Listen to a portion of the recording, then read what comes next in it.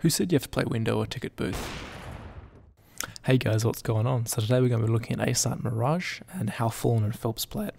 So I'm going to start off by highlighting this position by Fallen and all the options that are around it. So obviously he's open to Palace here, but not A main, but he does know the other team has a heavy presence in mid, which is why I really like this play.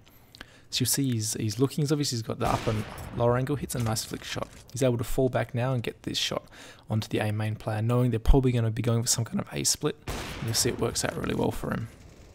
Now the reason I like this angle is it's less exposed to A main as the ticket booth angle might be. Obviously the ticket booth angle you're only looking at connector, but I think it's better not to be exposed to A main as you're more likely to get dry peeked out there than from Palace in this situation. Now obviously if you're playing more random low level of play, you can get one of your teammates to watch Palace while you use that angle to look onto connector, and that could be a really powerful crossfire. So sticking with Fallen and his AWP, I like this play here, aggressive at the start of a round. So he'll Molotov instead of smoking off the A main, and you'll see a double peek with Fur. They'll clear out the right hand side, and then he comes back and holds this aggressive angle. You'll see he gets that first peek, no one's really expecting it, more of an off angle, and he's able to just disappear underneath the Palace kind of area onto the default box. And the reason I like this play is it's really aggressive off angle, but there's lots of ways he can fall back, and you'll see his teammates have him covered from Palace, which is the main danger here, is someone pushing out Palace and trading him off, which doesn't happen. He flashes himself back in and he's actually re-peeking it now. So here's one more individual thing that I look at before I talk about more dealing with executes and stuff. So you'll see here Felps is missing all his shots, and he knows they're going to be pushing CT spawn because that's the only real option here. So he throws this nice little flash, and he's able to come back in. He's missing all the shots, but it doesn't matter, he gets the kill. He does get traded off in the end, but that's just something you can try out, because I know in most levels of play it's often a tactic to push CT spawn, and that's a nice little way you can catch him off guard and probably get yourself a couple of easy kills. So you'll see here, Team Liquid are about to execute onto the A site with Fur under Palace. Interestingly, he has all the utility on this pretty poor buy from SK, but for some reason he's the one playing aggressive. So he's in there getting aggressive. You see he doesn't really get anything done, he gets Molotoved out.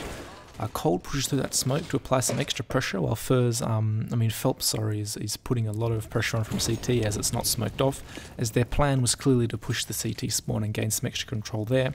Because as most of us know, A site's really hard to hold after plant, quite easy to retake when the other team has utility, so they need that extra control of CT to give themselves a chance. SK know this. Cold pushes through quite smartly, and it really sets everything up for Felps. It's not so much about him playing for himself. So often SK like to play just pure retake, just getting as many picks as possible as the T site enters the A site, and just letting them plant and then retaking with the man advantage.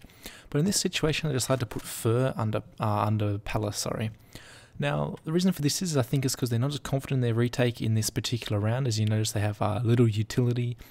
I think Taka only has a CZ, a couple of flashes and stuff. So they put him here to try and maybe get them the man advantage early, apply some pressure. It doesn't work out, he gets Molotoved out, nice execute by Liquid.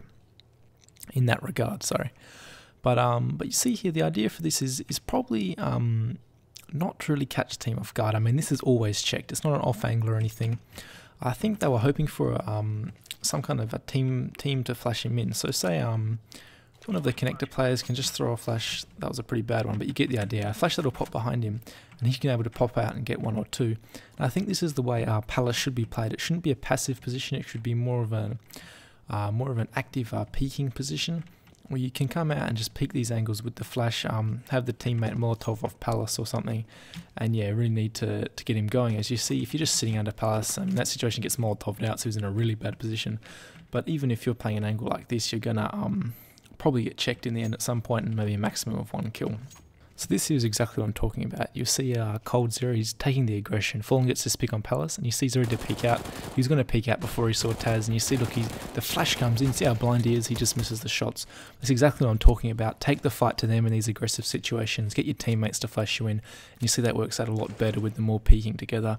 Now, if the execute does come in, it can be harder to peek together, but of course you can still throw that flash, give him a better chance to get those couple of picks before he goes down. So this final round here is the most common way that SK will play the A sites. They'll play a full retake with no one on the actual site itself, only people at stairs, and like Felps here in CT.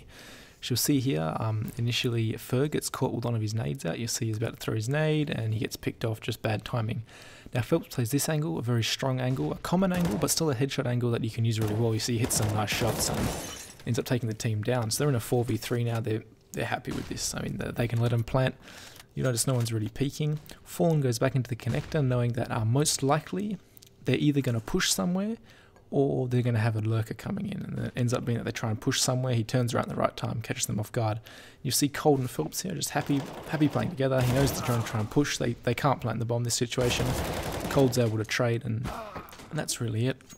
So basically, as a rule of thumb, after watching SK, I'd say if you have good utility, your team has good mollies, good flashes, good smoke grenade usage, a few of them left, is just play outside the A site and be happy to retake it with an equal man advantage or whatever, and just be happy to retake it. Obviously, if it's a 2v4, you need to do something crazy, but if you've got a 4v4 going, be happy to retake the A site. Unless, of course, you want to do something SK often does, not often, but they'll do it from time to time, is they'll send 2 guys walking into A main, maybe Fur and Felps or whatever, and they just clear out these angles together and try and gather the information or catch a player off guard, maybe lining up a smoke or something.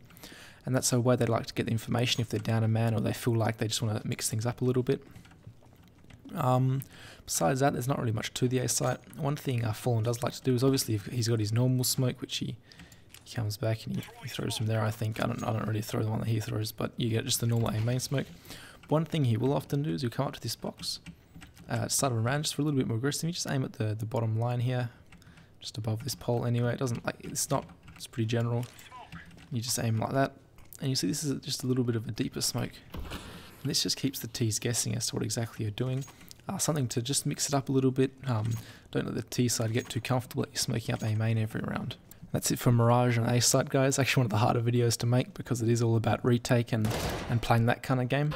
But as some of you might have realised, I reached 1,000 subscribers the other day, which I was pretty happy about. So just say thanks to you guys. I'm going to give away this M4. It's nothing huge. I'm not rich, no sponsors or anything. But to enter the giveaway, just comment your trade URL and like the video. And of course, you have to be subscribed to mine. Also, check out my Twitter in the comments. That's not part of the giveaway, but if you follow me, that would be greatly appreciated as well. And that's it, guys. Thanks.